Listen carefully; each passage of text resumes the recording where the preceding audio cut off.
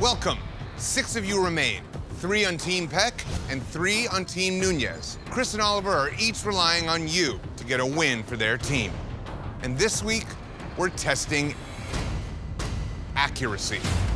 Accuracy is basically making sure that every precise, teeny tiny detail is exactly where it needs to be. For this flash challenge, you must build an enormous image by stacking hundreds of bricks. You must place colored concrete bricks, one on top of the next, using their colors to bring a massive 10-foot by 10-foot image to life. I could probably have a heart attack on this thing. Accuracy is crucial. One misplaced brick can distort your entire image.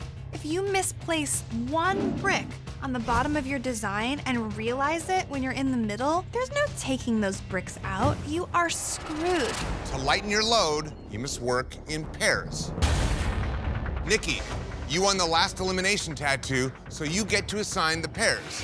This is the first time you can pair any 2 artists, regardless of the team. Look out for yourself and be strategic. I've been on fire, and I cannot afford to let that stop now. I need to have my own back, but I can also look out for my girls.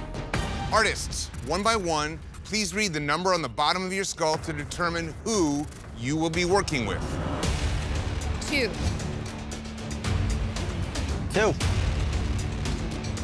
This was one of the smartest decisions Nikki has made. If I win this thing with her, I'm not gonna be able to shoot at the girls. It's gonna be a Royal Rumble. 3. 1. I don't trust Nikki, but I know Nikki. I'm about to be with Nate Beavers today. 1. 3. Oh, Nikki, if you had just put a girl on every team, you would be guaranteed a girl would win the skull pick.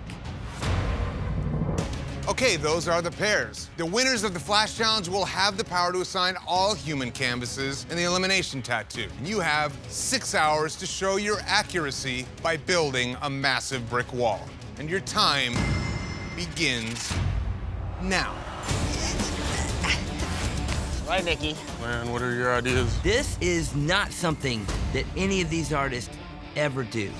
Stacking these bricks is going to be a tough test of accuracy. You basically have to create a large pixelated item out of different colored bricks. We need to fill the entire thing. I thought about a chip. This is not only creating art, but it's actually putting a level of manual labor into the game. This is going to be fun. I was thinking of like maybe like a candle or something. Like if we did black in the background.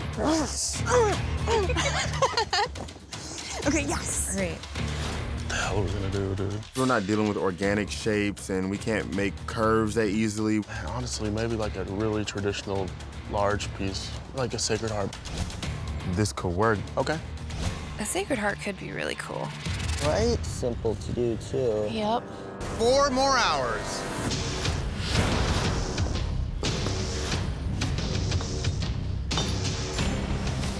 Tap those out and I can continue that line. If anybody needs a skull pick, it's definitely me and Nate. We've been the underdogs, and I work hard. It's not a black thing, it's not a gay thing. 1 blue, 1 white. I do my best to present good work, regardless of what I had to overcome to get here. Getting hot out here. How does Nate manage to sit for every challenge? 3 hours to go, guys. 3 hours. I'm getting bruises all over.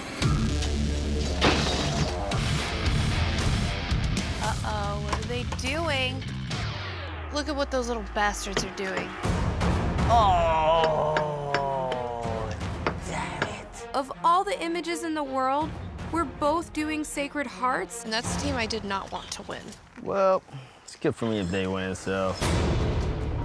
The only thing I'm counting on is that their green thorns look all up and weird. Now it's just gonna be whose Sacred Heart is better. I knew I should have spread all of us bitches apart. No, you dumb up.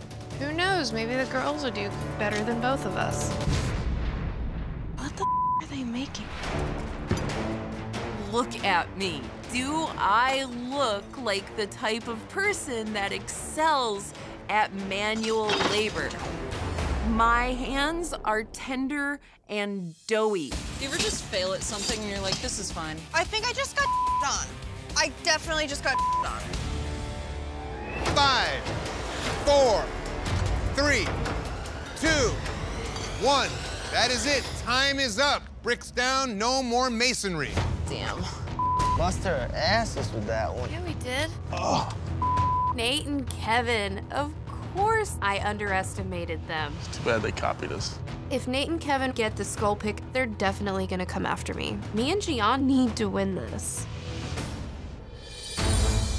All right, Kelly and Ryan, what was your idea here? It's a candle. As far as recognition of boom, that is a candle. It was kind of a blank. It definitely looked a lot different in my mind. Honestly, ladies, once you come up with creative design, then it's just brick by number. You gotta come up with something a lot more interesting and a lot more dynamic. You fall pretty short.